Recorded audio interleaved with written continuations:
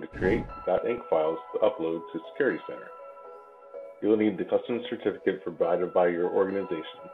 This file will need to be in a base64.pem format. When you view the contents of the certificate file, you can see the begin certificate and end certificate. If you have multiple certificates, you'll need to stack them on top of each other in this one .inc file. With all the certificates loaded, save this file as custom_ca.inc.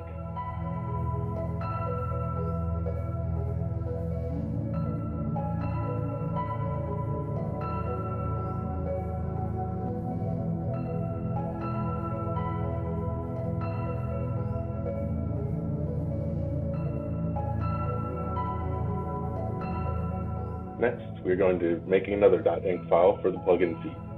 Open a text editor and enter plugin_set equals, open quote, year, month, date, hour, and minute, and then end quote, and press enter. The minutes should be a little bit in the future. Next line should have plugin_feed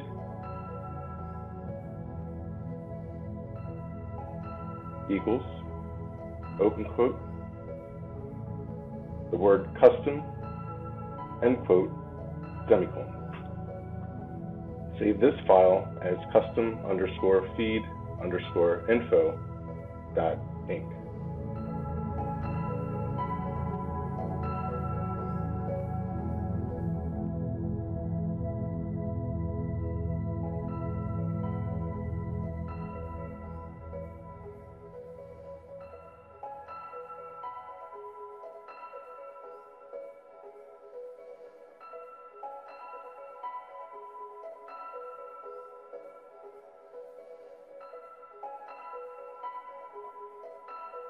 Now we're going to create the tar file called upload_this.tar.gz that will be uploaded to Security Center.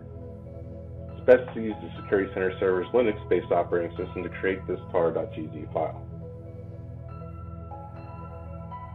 While in the directory where the .inc files are located, run .tar command with the custom_feed.info.inc. custom_feed_info.inc and custom_ca.inc files we created earlier.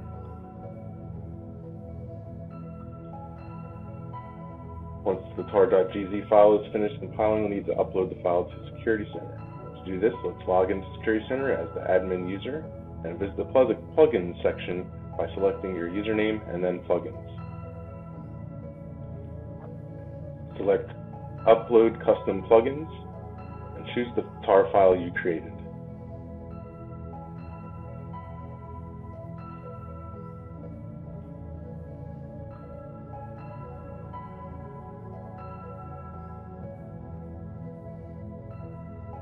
Finally, we want to verify everything worked correctly, so you want to visit the system logs,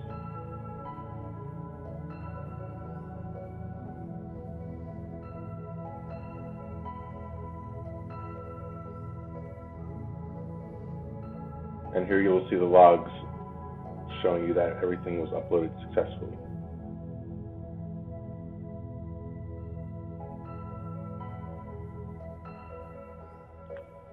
This plugin will be included in the next feed and forwarded to Nessus Scanner. So next you'll want to visit the Nessus Scanner host. On the command line, you'll want to view the plugin directory and search for the custom_ca.inc file that you created.